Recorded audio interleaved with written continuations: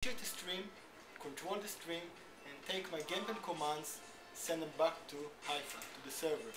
So whenever I'm doing left or right, I'm doing a video change in the server that's located 150 kilometers from here, and I'm getting an immediate response to here. So this magic is happening in 100 milliseconds. Everything you see on the screen is video. Nothing is running on the box. So let's choose, for example, Dirt 3, one of the best racers game. You can watch the trailer, get some info, etc., etc., and you can launch the game. Now get into the cloud.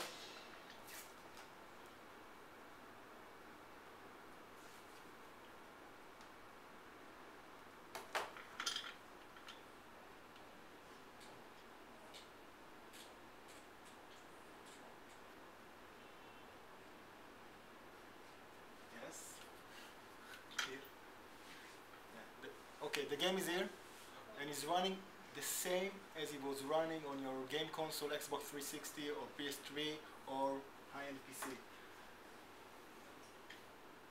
And you took it from your iPad?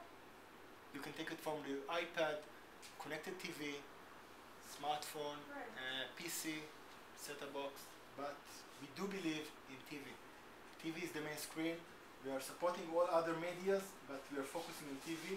We are providing second screens as a complementary service to the TV.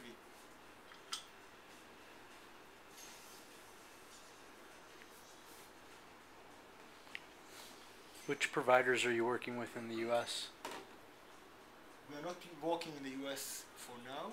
We have started to look at North America just recently, and we are in a deep negotiation with some of the providers. Up until now, we've launched the service with, as said before, in Portugal with Portugal Telecom, Singapore with Singtel, Korea with CJ Hellovision, and Bouygues with Bouygues in France with Bouygues Telecom. We are giving turnkey solution, including content licensing, streaming systems, integrations, and we are white label. So we can see on the screen over there our 4 launches. This is Bouygues, B-Box Games, X Games in Korea, Mio Jogos in Portugal, and Escape in Singapore.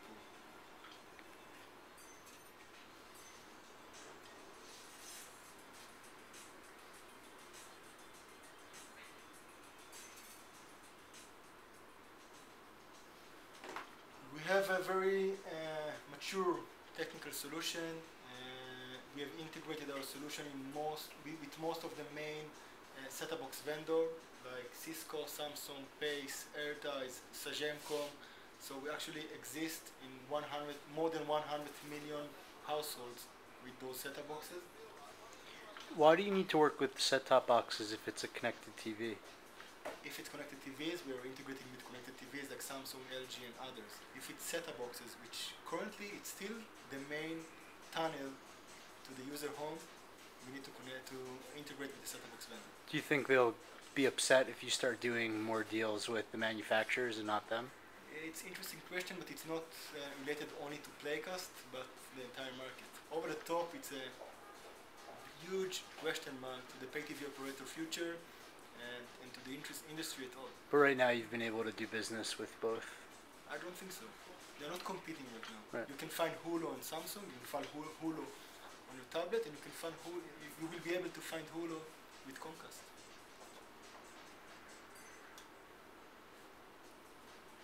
So this is 720p high definition.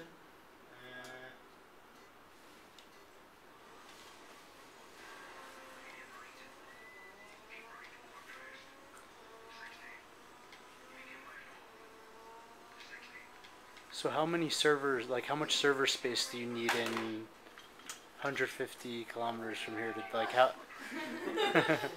You crashed and died. Okay, our biggest benefit in this space is that we can support multiple sessions per one server. So I think we have the highest density in the industry. We're running 15 HD streams per one RU server, which is almost 15 times more than what only used to have, or 3 times more than Gaikai and others. We're bringing new play for the operators. We're increasing their ARPU, bring innovation, stickiness, cutting edge positioning, low investment, non-intruding solution. Scaling KPIs. We exist right now in almost 1 million households. Out of them, 40% has already experienced the service at least once without any marketing campaigns. Out of them, 10% actually purchase the service. So as said, it works, it makes money. Is it only adult games or are there kids games too? I'll show you, for example, those are the packages. You can see Lego Batman, racers, high-end shooters. It's a mixture of games for every genre.